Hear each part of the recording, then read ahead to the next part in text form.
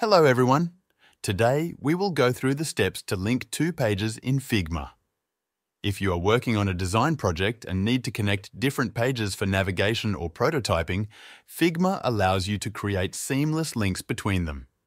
This is useful when building interactive prototypes, user flows, or multi-page designs. Start by opening your Figma file. If you have not already created two pages, you can do so by going to the Pages panel on the left side of the screen. Click on the plus icon to add a new page, then name it accordingly.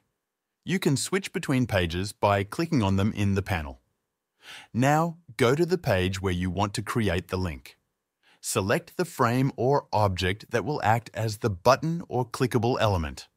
This could be a button, a text element, or any other interactive component. Once you have selected the object, look at the right side panel and click on the Prototype tab. This will allow you to create interactive connections. With the object still selected, look for the small blue circle next to it. Click and drag this circle towards the right until you see a line appear. Now, drag the line over to the other page that you want to link to. When you release the mouse, Figma will create a connection between the two pages. A settings panel will appear, allowing you to customize the interaction. Under the Interaction section, choose the trigger type. The most common option is on-click, which means the link will be activated when the user clicks on the object. You can also select other triggers such as while hovering or after delay, depending on your design needs. Next, select the action type.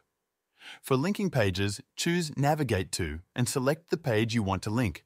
You can also adjust the animation style.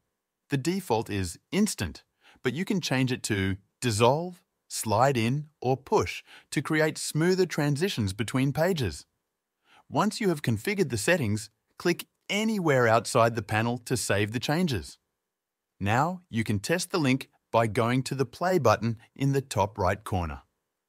This will open the prototype mode, allowing you to interact with your design. Click on the linked object to see if it navigates to the correct page. If you need to edit the link, go back to the Prototype tab, click on the connection line, and adjust the settings as needed. You can also delete the link by selecting the line and pressing the Delete key. This method allows you to create simple page navigation in Figma. If you're working on a more complex project, you can use additional features like overlays, variables, and interactive components to enhance your prototype. That's it for this video. Thanks for watching.